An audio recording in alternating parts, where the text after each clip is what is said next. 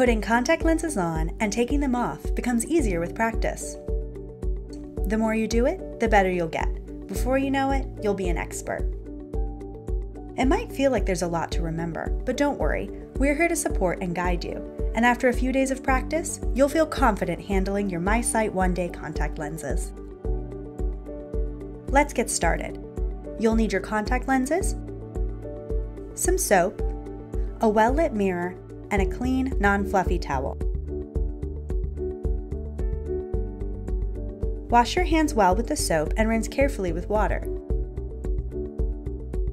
Now, completely dry your hands with the towel. It's really important you dry your hands properly because water should never come into contact with your contact lenses.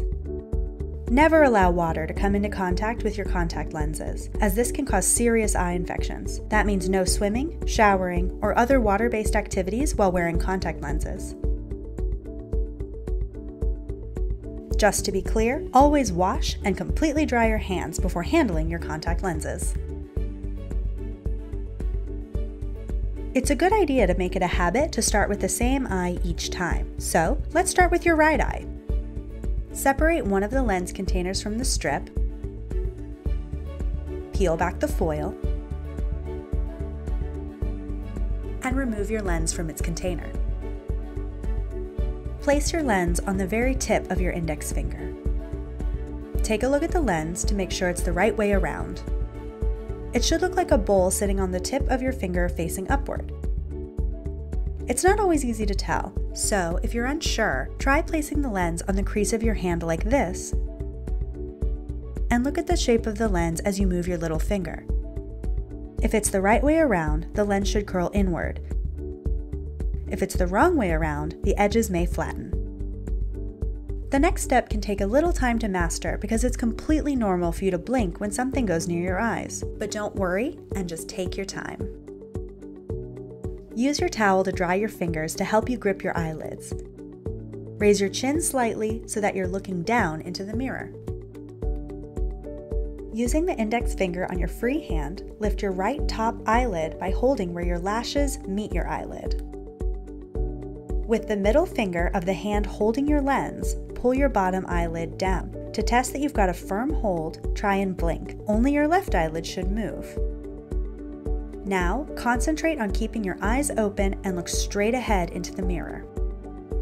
Sometimes, it can be helpful to place the mirror on a flat table and lean over it to help the lens stay on your finger.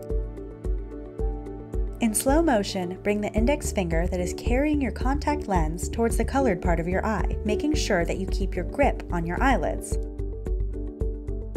If the lens flattens against your finger or you lose the grip of your lids, just stop. Make sure the area around your eye and fingers are dry and start again.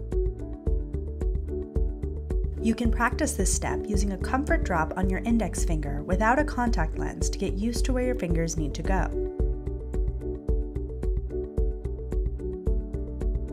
Once you feel the lens on your eye, very slowly move your index finger away from your eye, but keep a hold of your eyelids. Look up, left, and right to squeeze out any air bubbles. Look down and slowly let go of your bottom eyelid. Look straight ahead and slowly let go of your top eyelid.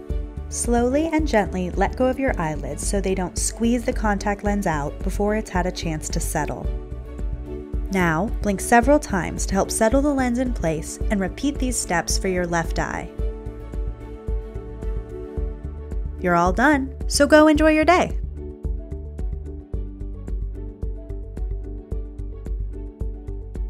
Your MiSight one-day lenses should be worn for at least 10 hours a day and for 6 to 7 days a week to help slow down your prescription changes. Always follow the advice of your eye care professional and make sure you attend your regular checkups wearing your MiSight one-day contact lenses, and remember to bring your glasses with you. If your eyes look red or feel uncomfortable, wear your glasses and speak to your eye care professional. Don't wear your contact lenses if you are sick, and remember not to let any water near your lenses. If you require further information or guidance, please contact your eye care professional.